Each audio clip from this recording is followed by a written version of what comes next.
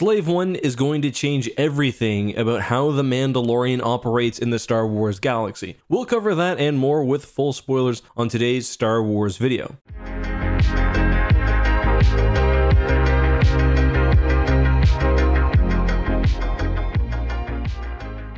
Hey guys, this is EckhartsLadder. Hello and welcome to another video. Before we begin, I will be streaming Cyberpunk 2077, which releases in just a couple of hours over on my second channel, X2. If this does well, I'll probably play through the entire game on live streams, which is something that people have been pretty interested in. So if you'd like to come check it out, there will be a link down in the description. We'll be starting probably at around 7:30 Eastern time. Anyway, we all know that the Razor Crest met a, well, fairly unfortunate fate for fans of the ship in Chapter 14 of The Mandalorian. So with no noble steed to slowly ride around the galaxy, looking a little frumpy, the Mandalorian has now turned to his new best friend, Boba Fett, who apparently will be providing some form of transport in Slave One. Slave One, of course, is a legendary ship in the Star Wars galaxy. I still remember fighting it in Shadows of the Empire. After fighting Boba Fett, it was very, very difficult. But I mean, the ship's got a lot of action in Star Wars canon and legends. In the movies itself, we see it featured prominently in episode 5 and even more so in episode 2, where it actually gets in a fight with Obi-Wan and his starfighter. And in Legends, Slave One, like Boba Fett himself, has an even more storied history. Boba, as we mentioned in a prior episode, would run through a variety of ships, Slaves 2 through 4, and no, I'm not joking, but he would eventually always return to Slave One, which would remain operational and a quite fearsome sight until the Star Wars Legacy era, and presumably until his death. The Slave One, although it has taken a couple of beatings in the past, particularly from Han Solo in Dark Empire, is not the rickety old vessel that the Razor Crest was. That makes a lot of difference not only in combat, but basically in every way. Let's talk about it. First of all, there's the obvious fact that flying around in Slave One presents differently than flying around in the Razor Crest. The Razor Crest had one sort of unique property, the fact that it was so old that it could sometimes slip past New Republic or Imperial officials because it came from an era before basic modern licensing standards for ships. Well, the Slave One is a much more prominent vessel in the galaxy. Of course, there are other fire sprays, but Slave One is probably the most famous ship of that type. And even if it's not Slave One, fire sprays themselves sort of have a reputation for being associated with lawmen or on the black market as ships used by bounty hunters or other violent individuals. Admittedly, the Razor Crest was originally a gunship, based on what we understand. However, it's so old that I don't think very many people would take it seriously as a threat, more likely belonging to somebody who doesn't have the credits to afford something better. I mean, in the very first episode, the myth roll essentially calls it a piece of junk. So you go from a relatively innocuous ship to one associated with Boba Fett, and you're bound to draw more attention. But the Razor Crest also was associated with the Mandalorian himself, Din Djarin, who was wanted by the New Republic. So it's almost like an out of the frying pan into the fire type of situation, so we'll have to see how that plays out. That is admittedly a downside, but I'd say that the associated benefits of Slave One more than make up for that. Let's first talk about some of the soft features of the ship. Some of the less sexy ones, which aren't quite as flashy but are very, very important when it comes to bounty hunting or really just moving across the galaxy. First of all, in Legends and presumably in canon, Slave One has had a fairly sophisticated stealth system. Now, of course, doesn't outright turn invisible like we've seen some ships in Star Wars do, but it apparently can elude sensors fairly well. I mean, Boba Fett is very, very well known for following people to their destination and then sometimes beating them there, as we see in episode 5 and multiple times in the Star Wars Legends EU. This stealth system could also explain why Slave One wasn't simply blasted to smithereens by Moff Gideon's light cruiser last episode. If he had some sort of anti-sensor system or a sensor jammer, then he could sneak up on it, get a good look, follow the enemy, which he talks about, see what's going on, then leave. And maybe this is what he did to the Millennium Falcon as well, some sort of sensor disruptor or whatever else. Either way, these features will likely still be a part of the Slave One and only a small part of its arsenal. You have to remember, this ship has been owned by at least 2 generations of bounty hunters in canon. Jango Fett and Boba Fett would have both made extensive modifications to the ship, much like Han Solo and the Millennium Falcon, so it only in appearances resembles the original fire spray. It's now much more potent. As arguably the greatest bounty hunter in the galaxy, Boba most likely spent a lot of time and credits outfitting the ship with the best tracking technology. That'd be everything from biological scanners, communication devices, things to intercept transmissions, all technology which would allow him to operate stealthily and track down a target, which should be very useful in this case, where Grogu is missing. In Legends specifically, but probably in canon, Slave One was also known for having a very advanced security system, which, based on The Mandalorian, is something Din Djarin could have used on several occasions. But as I mentioned, those are the sort of soft factors that make Slave One much more effective as a transport ship across the galaxy. There's also the fact that the vessel is much